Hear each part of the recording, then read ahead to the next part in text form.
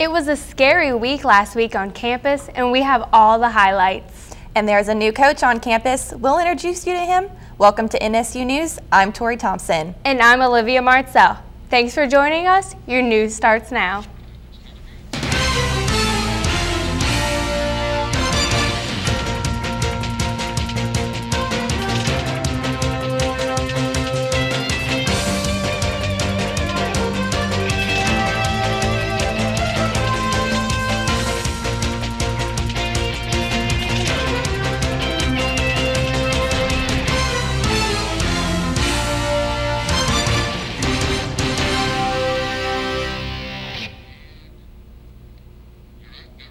Leading off our news today, NSU dedicated a new building on campus recently. Here's a look at who's inside the building. September 4th marks a day in history for Northwestern. Governor Bobby Jindal attended the ribbon-cutting ceremony to highlight the opening of Casper Hall. The second phase of the project renovated East Casper Hall, which was originally constructed in 1939 for use as a dormitory. The renovated building now houses the administrative offices. Before this project was completed, many of these services were in separate buildings at different ends of campus. As a result of this project, a number of these offices that serve students have been consolidated into one easily accessible building, connecting students with the resources they need and maximizing the university's ability to help its students succeed. Casper Hall was originally built in 1939. It served as a men's dorm from 1939 until it closed in 2003. Casper Hall was reconstructed because it had severely dilapidated and just really needed to be updated. And it was a mess, so it really needed to be reconstructed.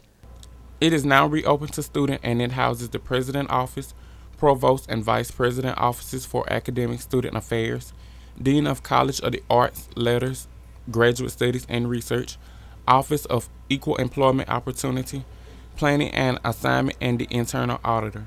Well, I mean, it's been great. It's a brand new building. We have everything's working. We love it when the air works, and it's definitely more convenient getting around campus, and all of our services are now in the same location, so it's been good. The administration welcomes all students, faculty, and staff to take a look at the remodeled Casper Hall. For NSU News, I'm Trenton Gilliard. As the semester nears its last few academic weeks, students in the Creative and Performing Arts Department are preparing for their last few major productions. The Northwestern State University Department of Theater and Dance has been hard at work these past few weeks preparing for their upcoming show, Once on This Island. The show will be held November 13th through the 17th in the A.A. Fredericks Auditorium. Most people may think that putting on a production is a leisurely process with all of the singing, dancing, and smiling faces, but students regularly spend many hours a day with few days off, rehearsing for productions throughout the semester. Students in the theater department provide not only the acting talent for the great shows they put on, but also do much of the behind-the-scenes work such as sound, lighting, and choreographing all of the dances. Through their hard work and dedication to their art, the theater department is one of the best programs in the state. I spoke with musical theater major David Brumfield, who was able to give me his take on what the show is about. So Once on This Island is told by a group of storytellers. Basically, it's a group of people who tell a story to a young girl of Timoon. And they include the gods, which they have Asaka, the god of the earth, and Erzuli, the god of love, and Agwe, the god of water, and Papagay, the demon of death.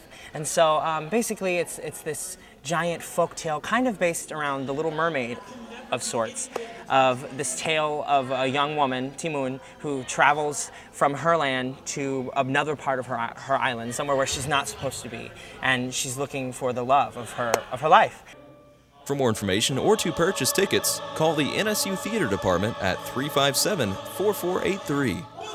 With NSU News, I'm Daniel Thiels reporting. NSU's Department of Criminal Justice, History, and Social Sciences will host a screening of a 75-minute documentary film titled Louisiana During World War II. The screening will be at 5 p.m. Thursday, November 14th, right here in the Ora G. Williams Television Studio in Kaiser Hall. Dr. Jerry Sanson of LSU Alexandria, author of Louisiana During World War II, Politics and Society, 1939 to 1945, wrote the screenplay for the film, and Dr. William P. Robinson, professor of history and head of the Department of History and Political Science at Southeastern Louisiana University, directed and narrated the film. The movie will be made available to history teachers all over the state in 2014, who will be able to download it free of charge. For more information on the screening, contact Dr. William Housel, coordinator of NSU's Department of Criminal Justice, History, and Social Sciences. The event is free and open to the public. Violinist Lynn He will perform at Northwestern State University tomorrow night, November 8th at 7:30 p.m. in McGill Recital Hall. He's an associate professor of violin at LSU and has performed concerts at many universities across the country. Recently he performed solo recitals and gave master classes at Arizona State University, Florida State University, Tulane University, and the University of North Texas. Admission to the concert is free and the public is invited to attend. All right, Jessica, can you give us a little update on the weather this weekend? This weekend, hopefully it'll be getting a little bit warmer. I'll have more on that for you next.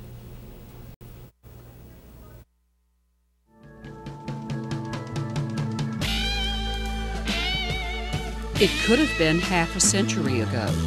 Or maybe it was just last spring. It doesn't matter how long ago you graduated, because here, you're still family. No matter where your education has taken you, or how much you think things have changed, Northwestern is still home.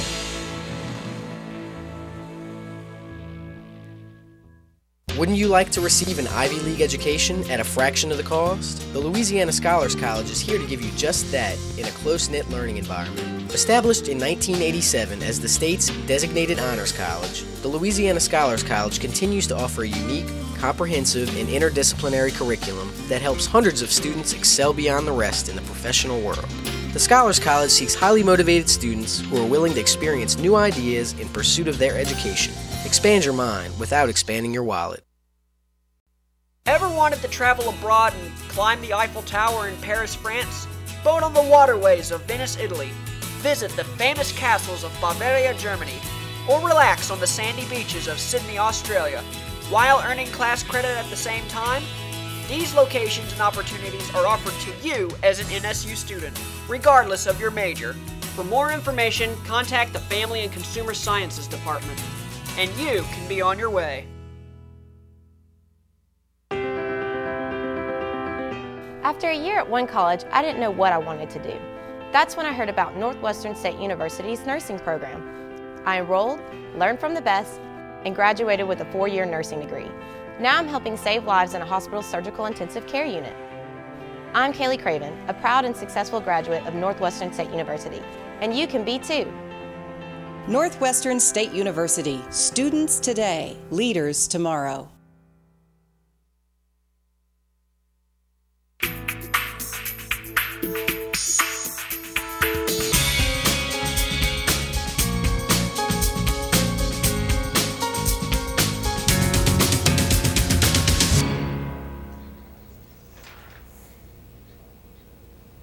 Hi, I'm Jessica Dodd with your NSU weather. Let's take a look at our Demon Doppler radar. As you can see, you may have noticed we're having a lot of wind right now. You've already been aware of that. Current conditions, we have a high of 62, humidity is at 41%, dew point is at 38 degrees, and the winds are coming north at 9 miles an hour. On our national satellite, as you can see, New England is getting a whole bunch of storms. We've already dealt with our storms for now, so we're not feeling it quite as bad as New England, or as the Washington area. Texas is getting a little bit of storms. Our national temperatures, as you can see, pretty much the hottest we're having right now is Seattle at it's Los Angeles at 78 degrees. Dallas, Texas, 63 degrees, Brownsville, 69, a little bit closer to 70, New Orleans, we got 63 degrees, and I think Minneapolis is as cool as it gets at 36 degrees right now. On our regional satellite, as I said, you can kind of see some of Texas's storms might be moving up to get us later, so you should be on the watch. Just we got past our storm that we had earlier, but we might be getting another one. Our regional conditions: San Angelo in Texas, 59 degrees. Corpus Christi, 68 degrees. Dallas looks like they're getting some clouds, but still at 63 degrees. Shreveport, a little bit more sun, so some clouds at 62 degrees, and New Orleans, 63 degrees, partly sunny. And our Louisiana temperatures, we got Shreveport, 62 degrees. Lake Charles is as hot as it seems to be at 66 degrees. Natchitoches, here in Natchitoches, we got 63 degrees. Alexandria, 62. Monroe, 61. Baton Rouge, 64 degrees. And New Orleans has 63 degrees. And tonight we're going to have a low of 42 degrees, and then tomorrow a high of 67. Our 5-day forecast: Friday we're going to have sun with a high of 67 and a low of 38. Saturday we're going to start warming up with a partly cloudy and a high of 70 and low of 43. Sunday we're going to have sun with a high of 74 and a low of 47. Monday, more sun with a high of 74 and a low of 48. And Tuesday, it's going to be partly cloudy with a high of 75 and a low of 50. I'm Jessica Dodd, and this is your NSU weather.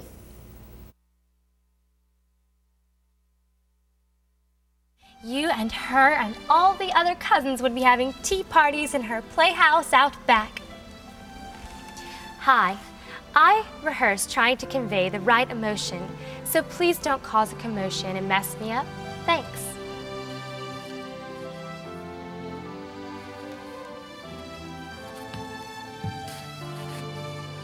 I spend countless hours moving with grace, so please be careful with flashing cameras. They can be distracting. Grace, biceps retrace, poor wandering one. I spend countless hours trying to perfect my pitch, so please silence your cell phones. I want to be heard. Please adhere to the rules so we can put on our best performance for you.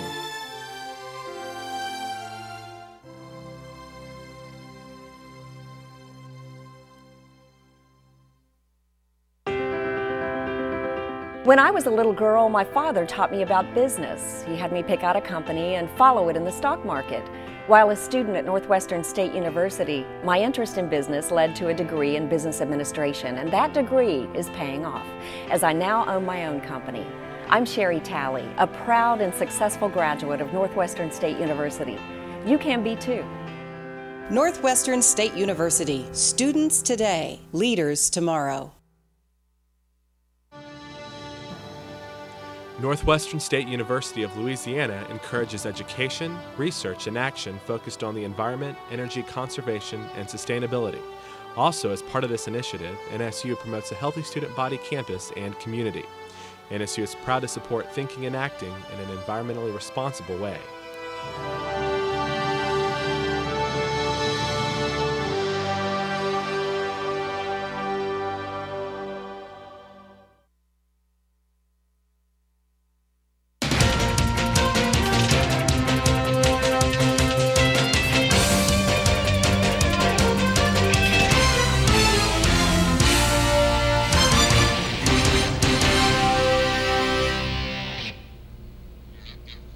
The night was full of musical treats for Northwestern students as the Natchitoches Northwestern Symphony Orchestra presented a Halloween concert. Michael Johnson has the story.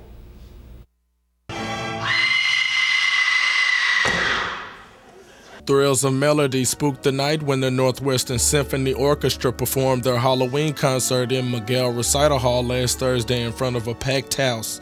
Douglas Bockenhus was lead conductor who dressed as Beethoven. Mario Torres and Lincoln Hall as assistant conductors, along with vocal faculty Denissa Hester, Michael Rorix, and Terry Sanders as featured soloists. The orchestra performed pieces like Symphony No. 5 by Beethoven, Night on the Bald Mountain by Mussorgsky, along with many more frightening compositions. The performances brought sensation to the audience as the orchestra received a standing ovation all night long.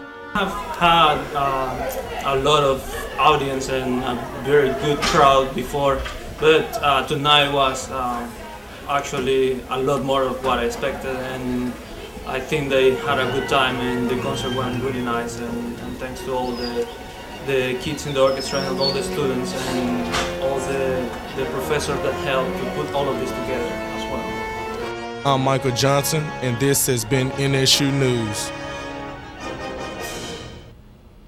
Monsters and ghosts weren't the only thing out last week. There were a few frightening things over in the Student Union. Emily Self has the story. The Student Activities Board took Halloween week to the next level with their haunted house on Caspery Hill. Bottles and bottles of faux blood covered the student actors and their props. Chilling screams and hair-raising strobe lights added the spooky atmosphere that students flocked to. The line started on the Student Union catwalk and went down the stairs and continued to the sidewalk. The scares featured included bloody bodies, a haunted hospital, dangerous and improperly restrained prisoners, a demonic funeral home, and of course, zombies.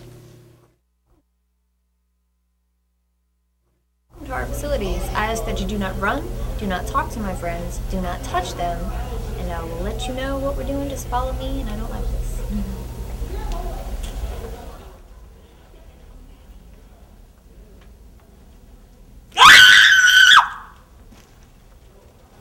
We're heading into the hospital right now. It is on my left.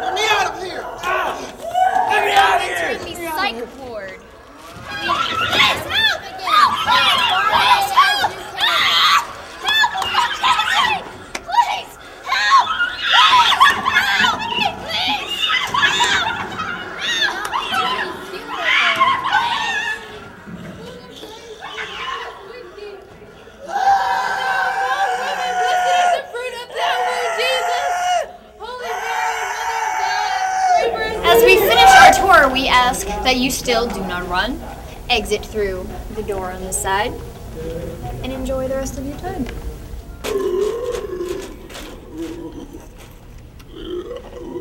This has been Emily Self with NSU News. Kyla, give us a quick update on what's going on with NSU sports. Well, on this Saturday, the Demons will play the Lamar Cardinals at Turpin Stadium at 3 o'clock p.m. But we'll have that and more when we return with your Demon Sports Blitz. Looking for a way to stay healthy and get into shape? Then come and join NSU's Wellness Recreation and Activity Center. The RAC contains 2 large gyms for basketball, volleyball, and badminton, racquetball courts, free weight room, strength and cardio rooms, group exercise room, and an indoor track. The RAC has a fully staffed service center and will serve all of your health needs. Come and start your lifestyle change today at the NSU RAC.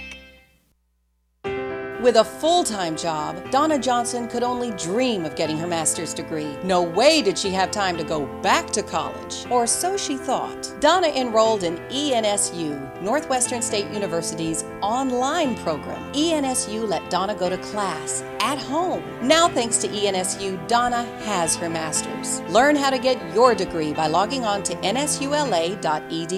Northwestern State University. Students today, leaders tomorrow.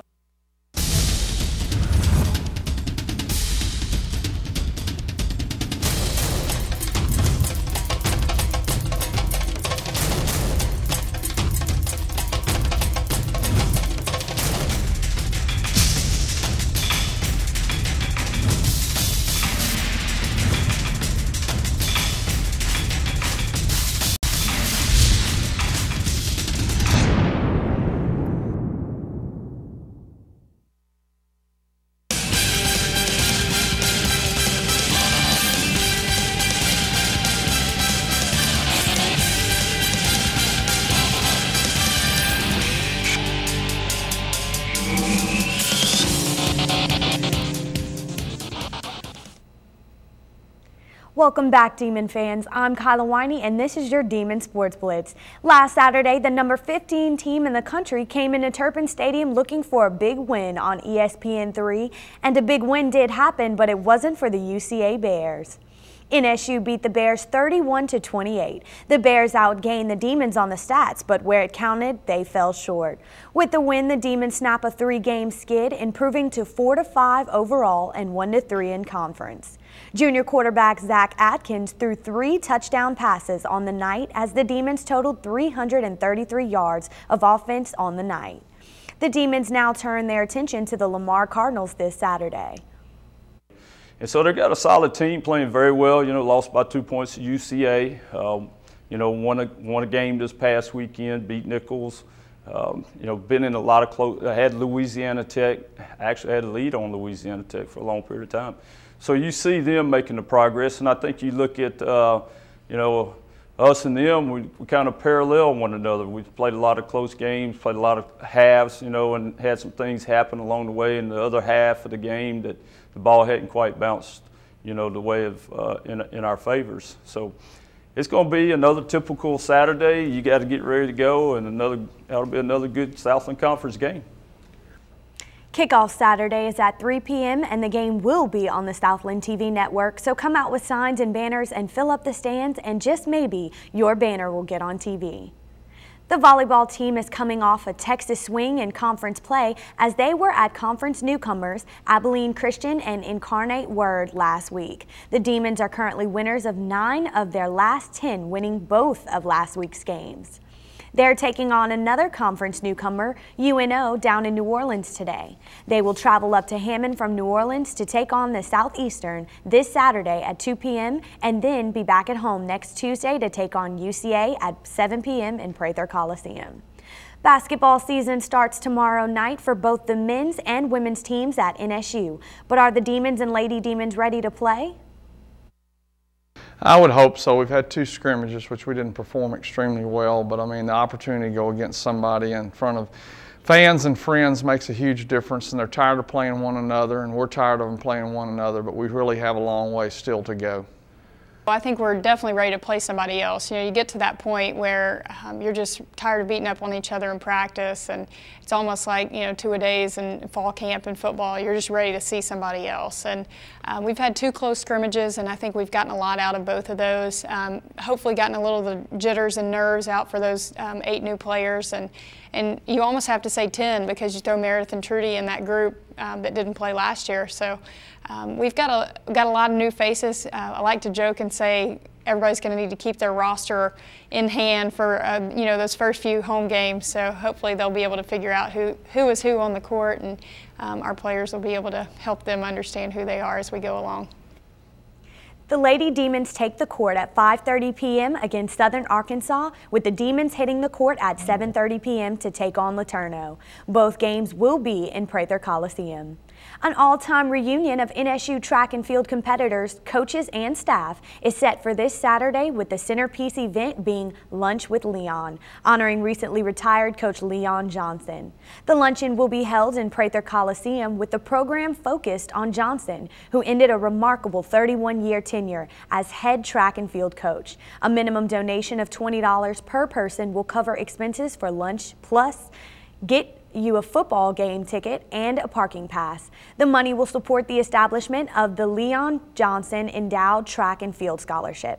For more information, contact the athletic department or nsudemons.com. With the retirement of Coach Johnson, NSU had to find a new coach, and they didn't have to look for. Sydney Riley introduces us to the new coach.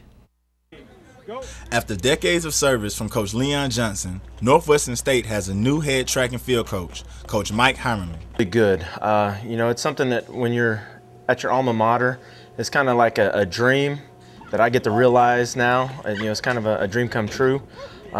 So it feels really good because, when you're at your alma mater, you always want to do a little bit extra or go that little extra distance or that, extra mile. So it's kind of neat, and now we just get to run with it and go for it. But Heimerman gets into his new duties as head coach with years of experience under Coach Johnson, which is helpful for his start. Yeah, I've learned a lot with Coach Johnson. You know, he's been coaching for almost 50 years. I think in high school and college he's got 49 years of service in the state of Louisiana, which is unbelievable. The man has forgotten more about track and field than I'll ever know. So, you know, some of the things he's taught me is you can never replace hard work. Hard work and effort is what's going to help you win and be successful. So that's one of the biggest things.